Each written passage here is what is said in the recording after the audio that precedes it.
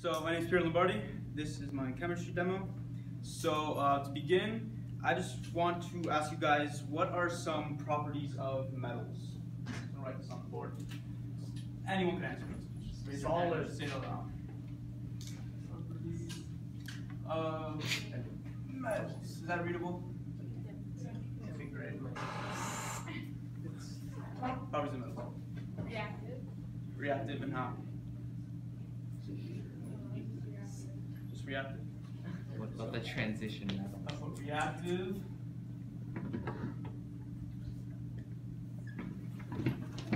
What else? Loop. Solid. It's a solid. Solid works. Solid works. Solid. Hey, come on. They're shiny. Shiny. They're malleable. Second. Are all metals malleable? No. She said malleable. Malleable. Not all metals. Yeah. Well, the one I'm looking for isn't all metal, so with that.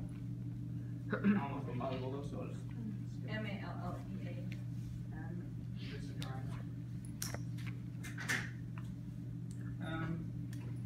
A-L-L-E-A-B-L-A.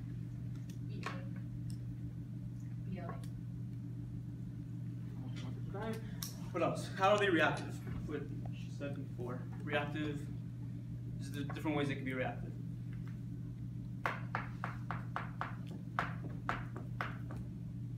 Are they all equally reactive? No. Not reactive. Copper. Well, not as reactive. So copper, yeah. Where's copper located? Element 29. What group? Hold on. They're what type of metals? Transition. Okay. Now what type of metals are reactive? Alkali. What are they reactive to? Water.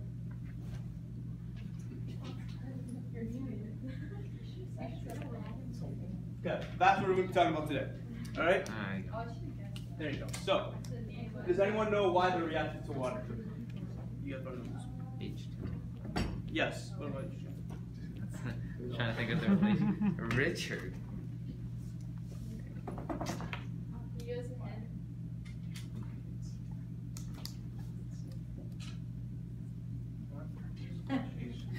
ahead.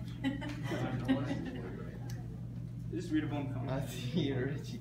What's the question? So why are they reactive? Less than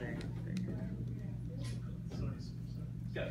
You guys probably don't know this, but okay, they're reactive because of the process in which the metal takes out the H2 from the H2O. Alright? So, the reaction, so here's the formula. So, this is a metal. So, plus H2O. This is solid. This is liquid. Space. Alright, so metal equals.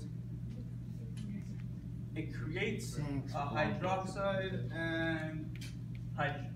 Okay? State.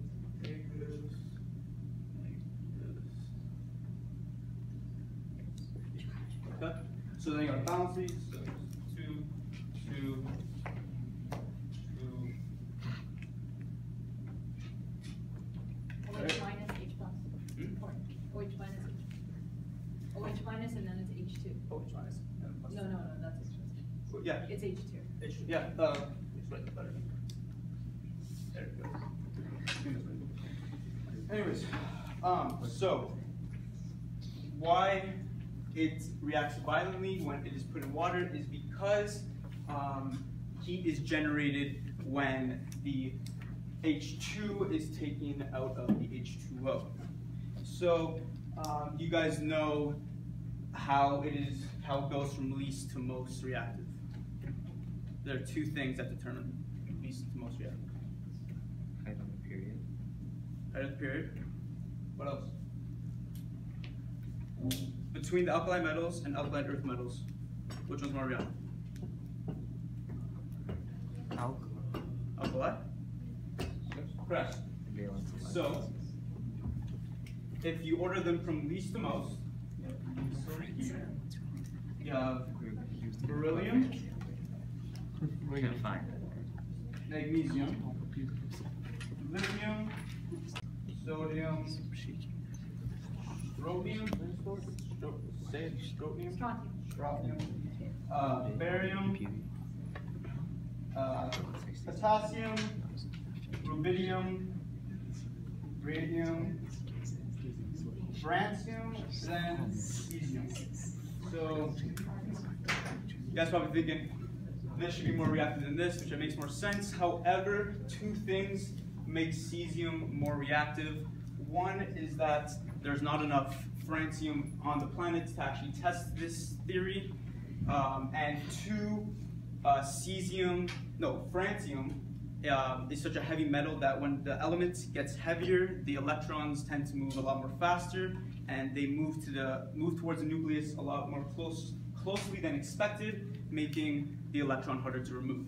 So in practicality, cesium is the most reactive metal, but in theory, francium is.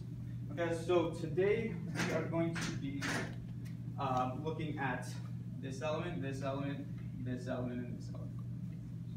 Okay.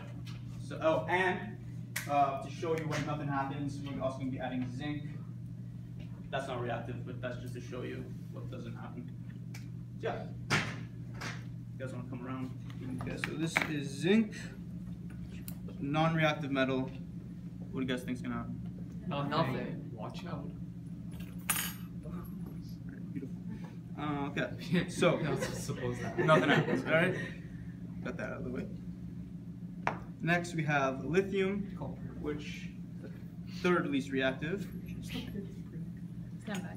All right, so we also put phenolphthalein in it, which shows the hydroxide being formed, the solution being formed. That's why it's turning pink.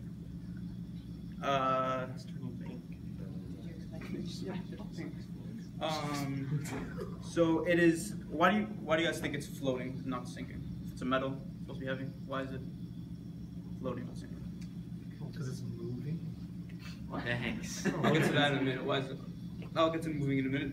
But why do you think it's floating? It's less dense. There you go.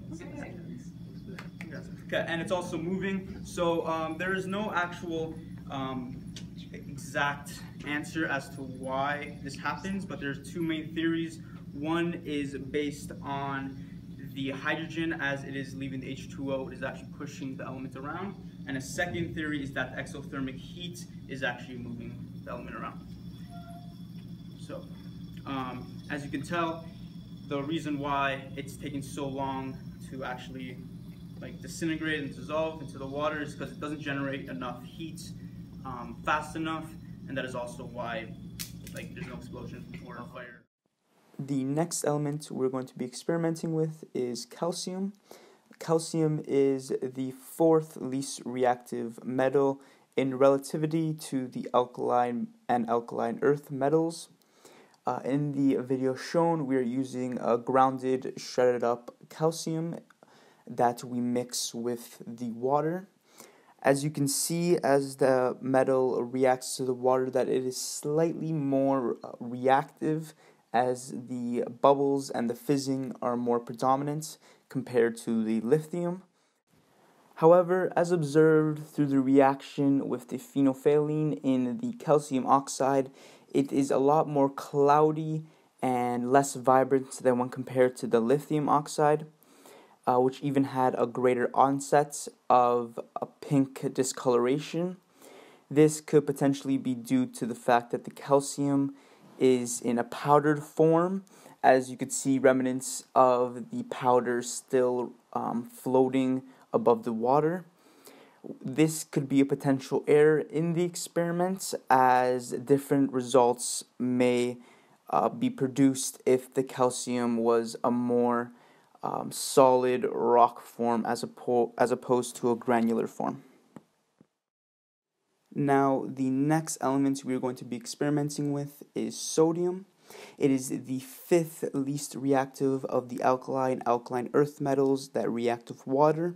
However, as you can see through the observations that the reactions are getting a bit more aggressive now. You can see this through the white trail of sodium hydroxide that is leaving the test container, as well as you could actually hear the sodium begin to dissolve, which I'll allow you to listen to right now. Because it could be hot. Why it sounds like The last element we're going to be experimenting with is potassium. It is the fifth most reactive element of the alkali and alkaline earth metals to react with water. This is clearly observed in the observations as it catches on fire almost immediately after making contact with the water. As observed in the video, the products of potassium and H2O to create potassium oxide and hydrogen gas is a very quick reaction, lasting only about 5 to 10 seconds.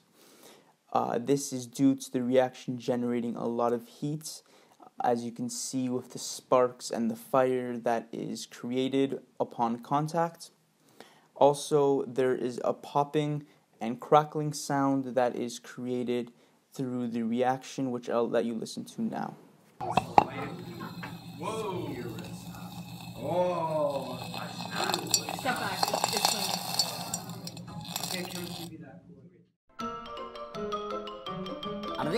clean. That's all, folks.